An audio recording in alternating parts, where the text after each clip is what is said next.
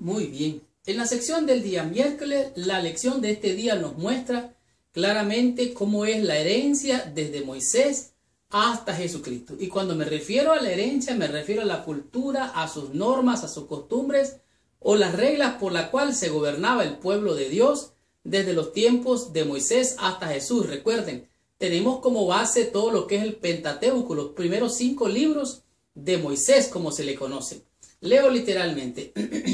Aunque los códigos legales antiguos que se encontraron en Egipto y en Mesopotamia evidencian un conocimiento muy difundido de los principios que se encuentran en la ley de Dios, ninguno de ellos es completo. Parece ser que muchos de estos, podemos decir, hallazgos o evidencias de lo que era la ley de Dios están mezclados con idolatría y muchas otras costumbres que parece ser se corrompió con el tiempo.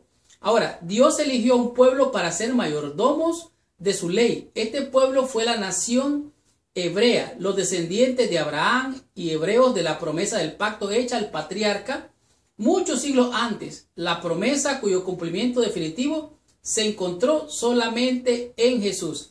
Así es que todo ese cúmulo de conocimiento, de testimonio, de luz que el pueblo había recibido, se pervirtió, se corrompió y de esta manera lo mezclaron con idolatría y todas estas tipos de cosas que a Dios no le agradaba. Por eso es que dice en Deuteronomio capítulo 6, el versículo 6 en adelante, dice, porque tú eres pueblo santo. Oiga bien lo que está diciendo. Para Jehová tu Dios te ha escogido para hacerle un pueblo especial, más que todos los pueblos que están sobre la tierra. ¿Y cuál es la razón por la que Dios escogió a este pueblo? Mire, muy sencillo, oiga lo que dice el versículo 7. No por ser vosotros más que todos los pueblos que ha querido Jehová, os ha escogido, pues vosotros erais el más insignificante de los pueblos. Entonces, si eres el más insignificante, ¿por qué lo escogió Dios? O escucha lo que dice el versículo 8. Sino por cuanto Jehová os amó y os quiso guardar el juramento que juró vuestros padres, os ha sacado Jehová con mano poderosa y os ha rescatado de servidumbre de la mano de Faraón y de Egipto. O sea, el pueblo de Israel había sido llamado, no porque fuera algo especial, aunque era un pueblo pequeño, un pueblo insignificante, Dios lo amó, lo engrandeció por el pacto que había hecho. De esta manera, este pueblo se corrompió en el proceso y se notó que era un pueblo imperfecto, un pueblo que decía guardar los mandamientos, pero en su corazón estaba lejos de ellos. Los israelitas debían ser los sacerdotes, mediadores de Dios para el mundo entero. Israel había sido escogido para llevar la voluntad de Dios a las naciones que estaban confundidas. O sea, había mucha idolatría y corrupción. El pueblo de Dios tenía que dar una luz, tenía que hacer un testimonio. Recuerden, vosotros sois la luz, dijo Jesús, pero ellos habían fallado con ese cometido.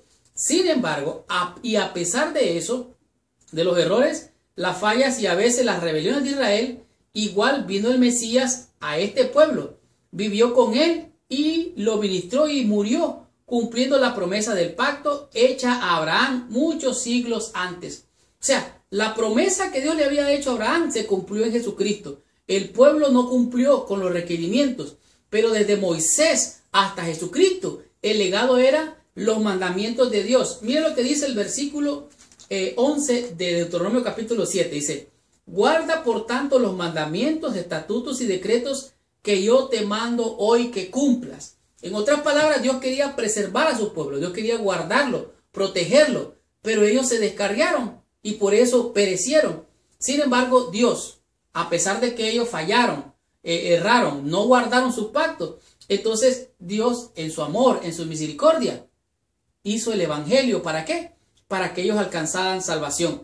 De la simiente de Israel, era la simiente de la mujer, la simiente de la iglesia de Dios. Recuerden, solo hay 2 iglesias, la iglesia de Dios y la que no es de Dios.